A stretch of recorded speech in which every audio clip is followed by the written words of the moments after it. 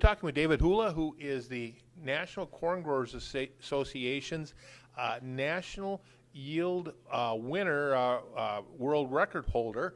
And David, you're a Virginia farmer. Tell me where you're from. Yeah, we're from Eastern Virginia, about 60 miles from the ocean, if you know the geographics, right around Williamsburg.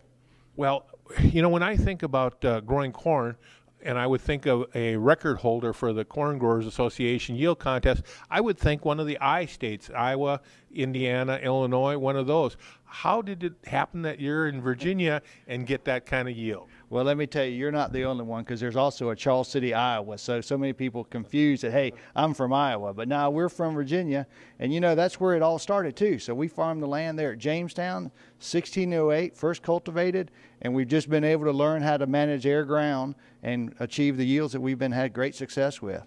But the important thing is you got to use Pioneer hybrids.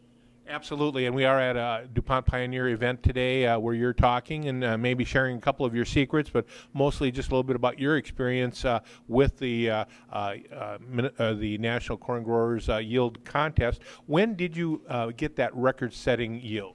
Well, we were blessed. 2015, we had a really good year, but this was also in an irrigated environment. But we had a lot of sunlight. You know, that's one thing that as a grower you can't control. We can control fertilizer, populations, and moisture to some point. Just can't monitor sunlight or control it. So we were blessed to have a lot of sunny days and just implemented a lot of things, and things just went right.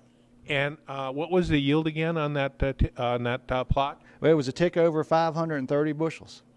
And how about on the rest of your farm? Obviously, you're not going to get that over the cross-section of your entire farm, but obviously you still get tremendous yields that year and most years with DuPont Pioneer products out there. Sure. Wouldn't you like to have a 500 bushel average on a cross farm? But most of our irrigated acres are in the 300 to 400 bushel averages. Dry land that year, we were 220 some bushels. So we were above average for normal, because typically our yields are in that 160s to 180s.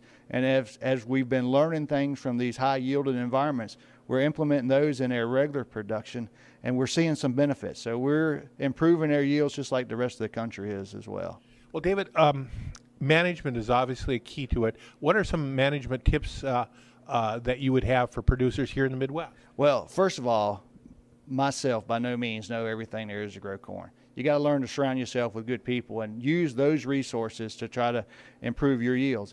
Then the next thing is there's no silver bullet. So we can't think of there's something we can pour in the jug to give us high yields. So it starts from the time you're planting the corn throughout the growing season. And when you get to one stumbling block, you can't go back and fix it. So when the planter leaves the field, that's done. So the most important thing I like to share with growers is go out in your field. Don't depend on somebody else, and just see what's going on and then expand upon that for that year and then the years to follow. David Hula with us at a DuPont Pioneer meeting. He is the national record holder with the National Corn Growers Association Yield Contest.